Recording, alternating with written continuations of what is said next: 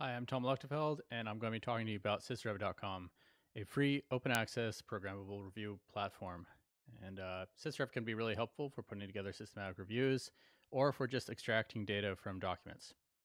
So, what is a Sysrev?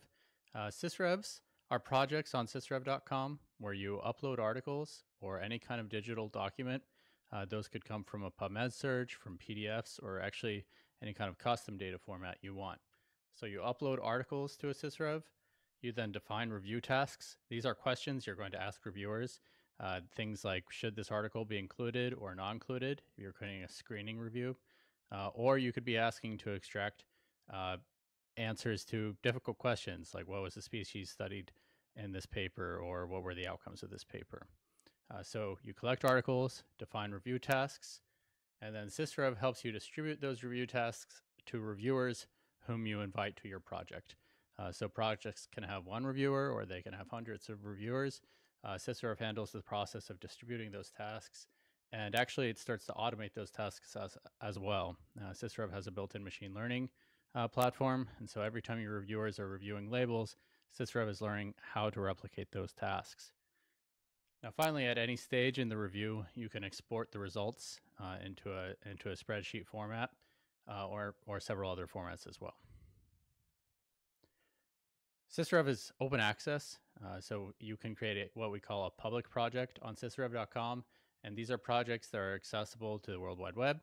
If you go to Sysrev.com/search and search for cancer, you'll find a whole bunch of projects that people have done reviewing cancer. This helps to reduce redundancy in this space, and it helps to make your work discoverable. Public projects aren't only discoverable on Sysrev.com, but we've worked to make sure that Google and Bing and every search engine can easily find public projects. And so if you go on Google and search for Sysrev Eris, you'll be able to find all the reviews done by the Eris Surgical Group on Sysrev. If you go on Bing and search for Sysrev Gene Hunter, you'll be able to find reviews that we did about identifying genes in text, which I'll come back to in a minute. Of course, once you've found a project, you still have to do something with that project. And something we've also introduced in Sysrev that's we think a kind of new idea in this space is the idea of clonable projects.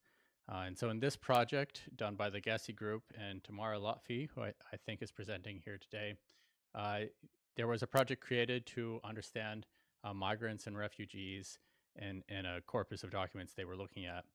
Now they wanted to replicate this project across 8 different groups. And rather than have to create that project over and over again with the same labels, the Gessi group was able to just clone that project eight times. And what you're seeing here are just bar charts showing you the distribution of answers extracted from documents that they were looking at. You could compare these distributions if you wanted, but the point is that you can go to any project on Sysrev, any public project, and clone those labels. You can even clone the documents if you want. This makes it much easier to create templates, and we hope makes it easier to sort of distribute new ideas within the systematic review space. Now, I'd also like to talk briefly about how Sysrev is programmable. And before I get into that, I want to introduce you to a project we did a little more than a year ago called Gene Hunter. In Gene Hunter, we invited 10 reviewers to extract genes from titles and abstracts. Here you can see that a reviewer is extracting YY1 from this article about structural regulators of enhancer promoter loops. So they extract that gene, and this process is done. We did it on about 2,000 abstracts. And after a little while, you collect enough data to build a machine learning algorithm, a named entity recognition algorithm that can automate this process. And I'll show you how to do that in just a second, but it's worth pointing out that once you have this algorithm, if it's good, then you can scale up this process. So you could, for example, search for all the abstracts on longevity and automate the extraction of genes in those abstracts. If you know anything about the longevity literature, you'll know that these genes are probably the genes you would expect. And if you listen to Cynthia Kenyon's talk, she's a famous researcher in longevity at Calico Labs, you'll see her talking about many of the same genes.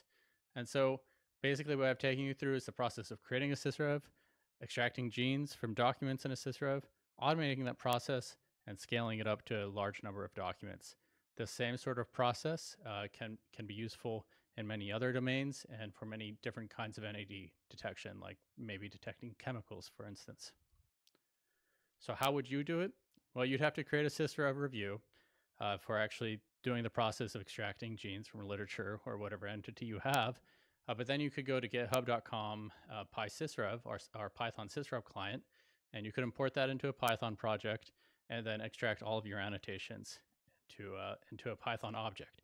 Now we've made that Python object specifically so that it works well with spaCy, which is an NLP package. And here you can see how you would create a spaCy model for identifying genes in text, given the gene hunter annotations. And the training process is quite simple as well. So you can notice that there's an NLP object here, which can be used now after training to identify genes in text. How would you do that? Here's the training steps again. You could just do doc is equal to NLP, put in a sentence, and then you can display the results. Here you can see us running the algorithm on this sentence. You can see MLH1 being identified in a sentence. Again, this is spaCy. This is using spaCy and PySysrev. spaCy is a great package.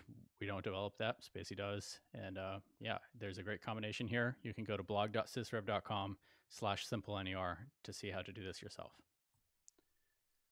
Many of you may be R developers. If you work with R, we have a package for that as well called RSysrev. It's still in active development, so we'd love if you came and worked with us on it and let us know what features you'd like to see in it.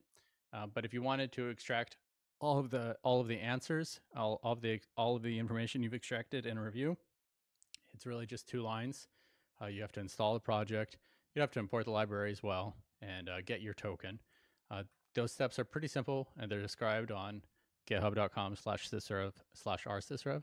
But then getting your data frame out of that is really, really easy. You just use RSysrev, get level answers, and put in your project identifier, and you get a big table out.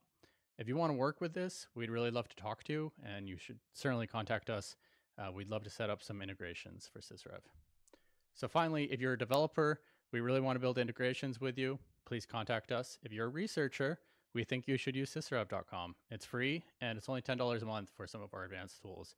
If you're an organization, you should talk to us about institutional license. We're actually already working with the Kennedy Krieger Institute to use Sysrev in the classroom. And if you're an organization outside of education, you should talk to us about managed review. We can help you build these machine learning algorithms. We can help you set up complex review projects.